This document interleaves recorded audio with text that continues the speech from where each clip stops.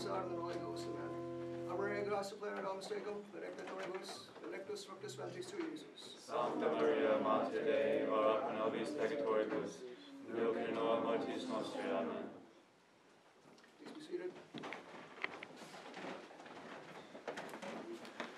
On this first Friday of the month of May, we'll continue our series explaining the ceremonies of the Holy Sacrifice of the Mass. We're now at part 23, the communicantes. With hands outstretched, the priest proceeds with the communicantes. At the name Maria, he inclines his head to the missal, at Jesu Christi, towards the cross. And at the close of the prayer, Praeundum, he joins his hands. In the light of what we have gained already from our study of the Mass, it should be easy to grasp the meaning of the communicantes. One thing is clear about this part of the Mass. In it, we are coming into close touch with heaven.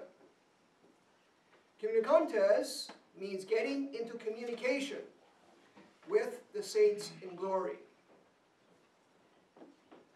To eyes of faith, the divine spectacle presents itself as the liturgy rises steadily toward the climax of the consecration. We peer into that which lies beyond, while in undertones of quiet gravity, the priest recites the communicantes. There is a new scene upon which the keen vision of faith dwells. Suddenly we are brought into the company of the elect. A stately procession passes before our soul's eyes.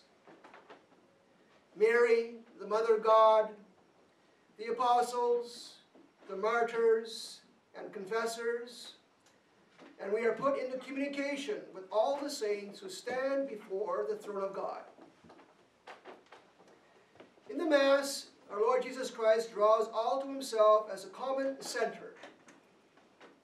He is in all believers, and it is through him that they are what they are, members of the body of Christ.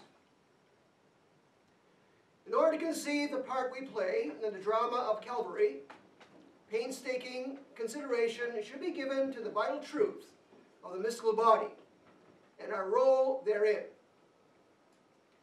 By union of our intention, we make our Lord's great acts of praise, prayer, reparation, and obedience our own. Our Lord made this plain when he said, quote, I am the vine, you are the branches. He is indeed the head, we are the members of his mystical body. The whole Christ is head and body. The head, the only begotten Son of God, and his body, the church. All its members on earth, in purgatory and in heaven. Our Lord receives his full completion in being united with all of us, his members. Therefore, the church is called the complement of Christ, just as the body completes the head, or the crew completes the ship, or the nave, the choir of the church.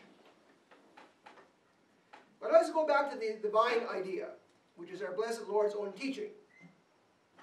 As the branches make the vine's life their own, and make their own the fruit of the vine, so we, being in close touch with the vine, by our presence at Mass, by our union with Christ, by sanctifying grace, assist in the great drama to God's honor and glory, as well as for the good of our own soul. We are not the only ones in church at Mass time. Besides those who kneel with us, there are other guests at the sacred sacrifice, others united with us. Those are they whom we see not with the eye the body, but rather with the eye the soul. In the divine drama, which the church enacts around the altar, they have due place. The church visualizes them for us. She wants us to make of them real friends. So they are summoned before us.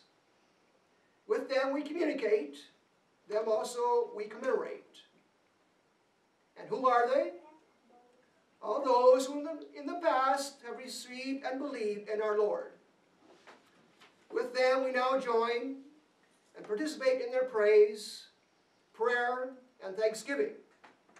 We unite our intentions with theirs. Now indeed we are no more strangers, but fellow citizens with the saints and domestics of God, as St. Paul's epistle to Ephesians 2:19 says. Being united in communion with the saints, let us try to live and think in the infinite, in order that we may appreciate what it is to be members of the household of the faith, sharing in common with the saints. The Communicantes places us in wish, in faith, in reality, with our brethren in sainthood. Their great names flit past like palaces on a river brink, their bases washed by the pouring liturgy. In a single sentence, rippling with light and glory, they move before us. One by one, we meet them, are introduced to them. Glorious and ever blessed Virgin Mary, the blessed apostles and martyrs and all the saints. Someday we shall see them face to face. But now their fair forms appear in the fields and spreading courts of faith. It is all just like a little glimpse of heaven, a light with God, and near at hand his holy saints, our brethren.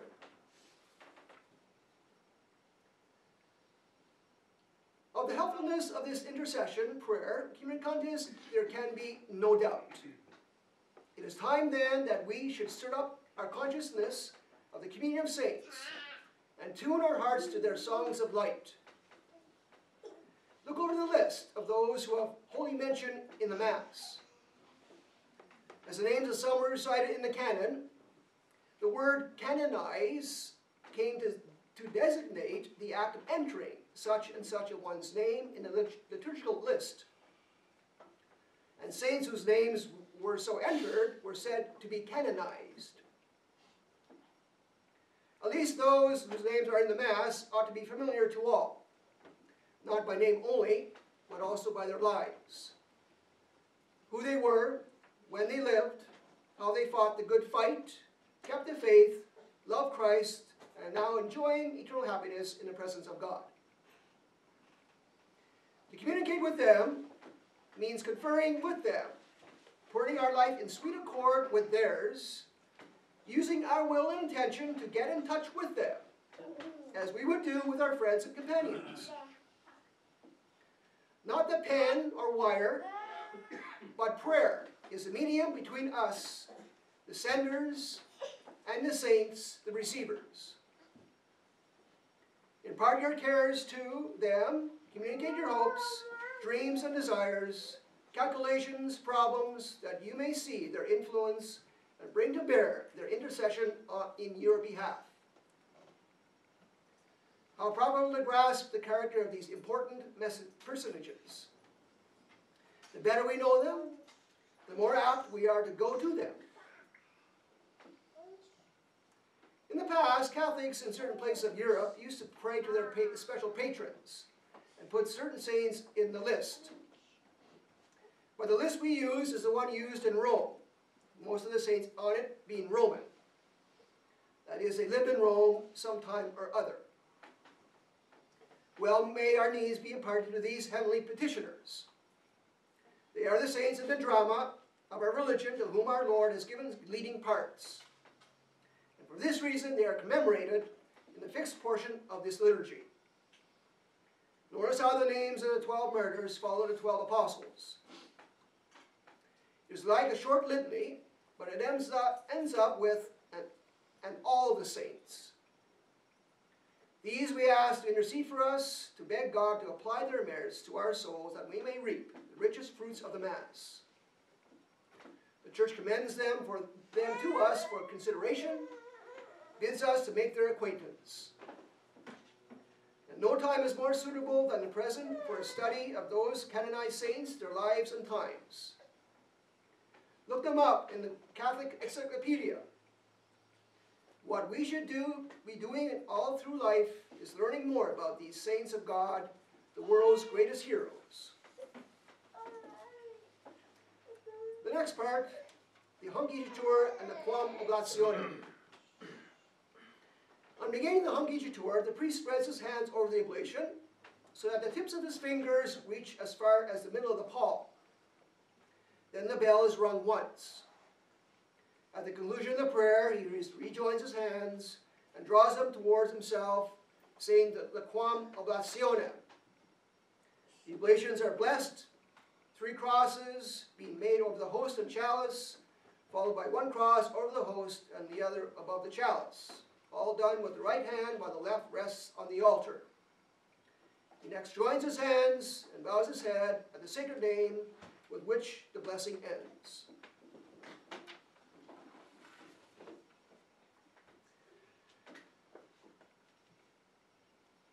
So the Hungijitur in English says, "We therefore beseech thee, O Lord, graciously to accept this oblation of our service, as also of thy whole family, and to dispose our days in thy peace.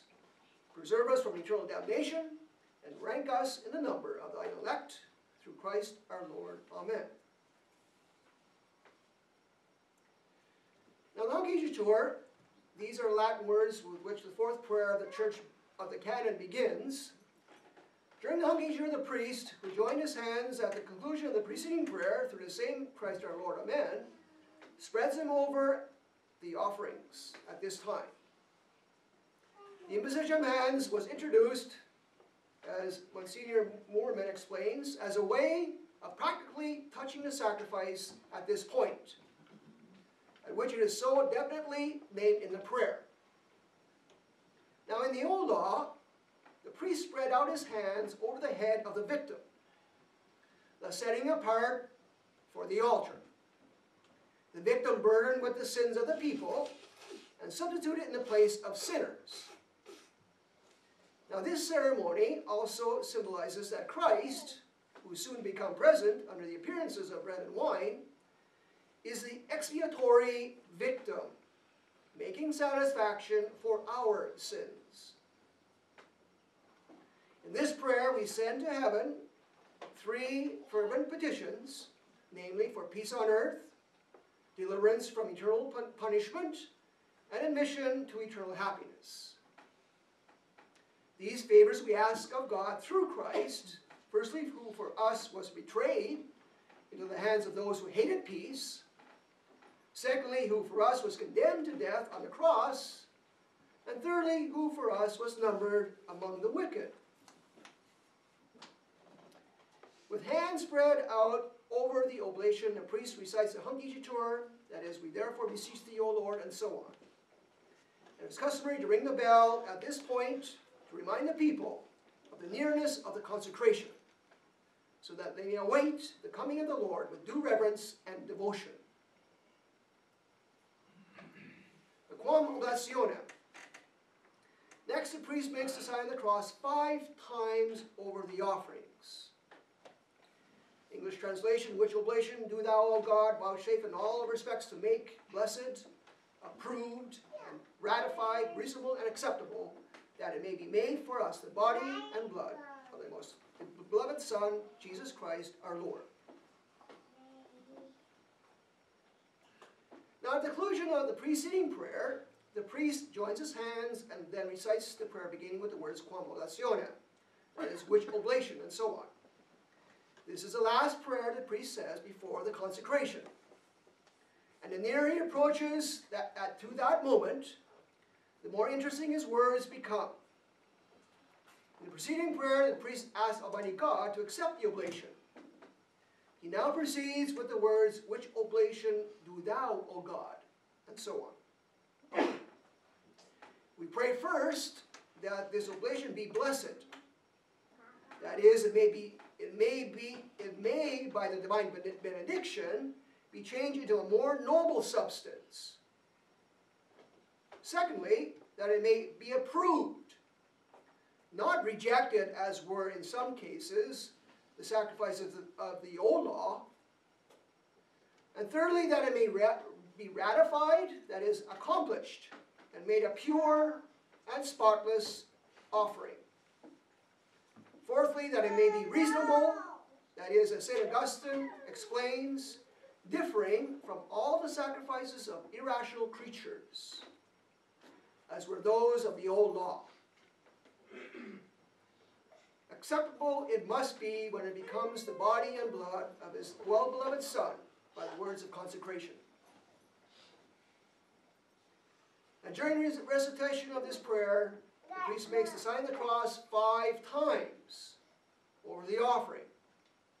In remembrance of the fact that the sacrifice now about to be consummated derives its virtue completely from the sacrifice on the cross. 3 times the sign of the cross is made over both species together, and then separately over the bread and the chalice. These signs give emphasis to the words of the prayer.